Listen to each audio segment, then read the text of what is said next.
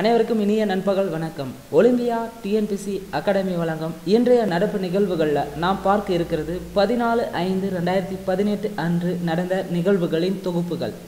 சீனாவின் இரண்டாவது விமான தாங்கி போர்க்கப்பலான டைப் 001A சோதனை ஓட்டம் செய்யப்பட்டது. சீனாவின் இரண்டாவது விமான தாங்கி போர்க்கப்பலான டைப் 001A சோதனை ஓட்டம் செய்யப்பட்டது. பஞ்சாப் மாநிலத்தின் பக்வாரா நகரில் முழுவதும் பெண்களால் இயங்கும் முதல் அஞ்சல் அலுவலக பாஸ்போர்ட் சேவை மையத்தை மத்திய அமைச்சர் விஜய் சம்ப்ளா மே 14 தொடங்கி வைத்தார்.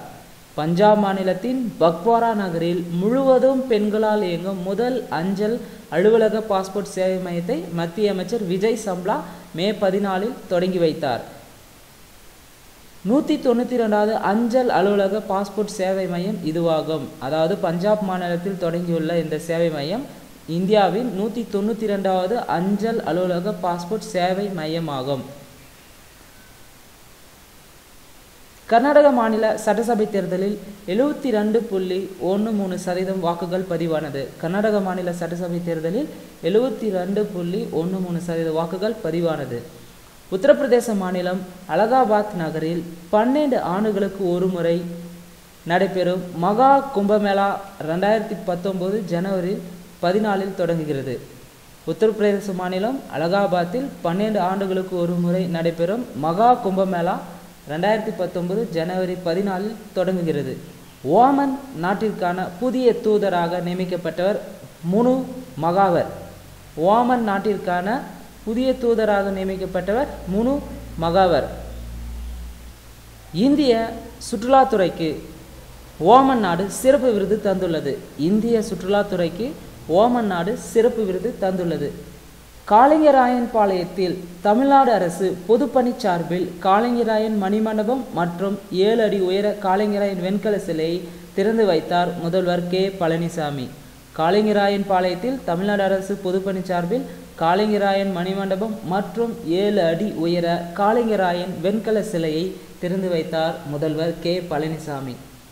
மொத்த விலை பணவீக்கத்தை கணக்கிடுவதற்கு அடுத்த அடிப்படை ஆண்டாக 2017-18 நிர்ணயிக்க மத்திய அரசு திட்டமிட்டுள்ளது. மொத்த விலை பணவீக்கத்தை கணக்கிடுவதற்கு அடுத்த அடிப்படை ஆண்டாக 2017-18 நிர்ணயிக்க மத்திய அரசு திட்டமிட்டுள்ளது. தற்போது முக்கிய பொருளாதார குறியீடுகளை கணக்கிடுவதற்கான அடிப்படை ஆண்டு 2011-12 இருக்கிறது. தற்போது முக்கிய பொருளாதார குறியீடுகளை கணக்கிடுவதற்கான அடிப்படை ஆண்டு 2011-12 இருக்கிறது. தமிழ் கலை பண்பாட்டு அருங்காட்சியகம் அமைய உள்ள இடம் எங்கன்னு பார்த்தீங்கன்னா தமிழ்நாட்டில் மதுரை உலக தமிழ் சங்க வளாகத்தில் அமைய உள்ளது. தமிழ் கலை பண்பாட்டு அருங்காட்சியகம் அமைய உள்ள இடம் மதுரை உலக தமிழ் சங்க வளாகத்தில் அமைய உள்ளது. 2018 மேட்ரிட் ஓபன் டென்னிஸ் போட்டியில் பெண்கள் பிரிவில் பட்டம் வென்றவர் யாருன்னு பார்த்தீங்கன்னா பெட்ரா கிவிட்டோவா, செக் குடியரசு நாட்டைச் சேர்ந்தவர். 2018 மேட்ரிட் ஓபன் டென்னிஸ் பெண்கள் பிரிவில் பட்டம் வென்றவர் பெட்ரா கிவிட்டோவா, செக் குடியரசு நாட்டைச் சேர்ந்தவர். இந்த மேட்ரிட் ஓபன் டென்னிஸ் போட்டி நடைபெற்ற இடம் ஸ்பெயின். IPL போட்டிகளில் 1000 ரன்கள் எடுத்த இளம் வீரர் ரிஷப் பண்ட். IPL போட்டிகளில் 1000 ரன்கள் எடுத்த இளம் வீரர் ரிஷப் பண்ட். 2018 ஃபார்முலா 1 கால்பந்து போட்டி. இதில் 5வது சுற்றின் ஸ்பெயினிஷ் கிராண்ட் பிரி பட்டத்தை வென்றவர் லூயிஸ் ஹாமில்டன். இங்கிலாந்து நாட்டைச் சேர்ந்தவர் மெர்சிடஸ் அணிக்காக விளையாடினார். 2018 ஃபார்முலா 1 கால்பந்து போட்டியில் 5வது சுற்றின் ஸ்பெயினிஷ் கிராண்ட் பிரி பட்டம் வென்றவர் லூயிஸ் ஹாமில்டன், இங்கிலாந்து நாட்டைச் சேர்ந்தவர். இந்த வீடியோ உங்களுக்கு பிடிச்சிருந்தா சப்ஸ்கிரைப் பண்ணுங்கள், மறக்காமல் உங்கள் ஃப்ரெண்ட்ஸுக்கு ஷேர் பண்ணுங்கள். ரெகுலராக வீடியோஸ் அப்டேட் ஆகுன்னா பெல் சிம்பிளை கிளிக் பண்ணுங்கள். நன்றி, வணக்கம்.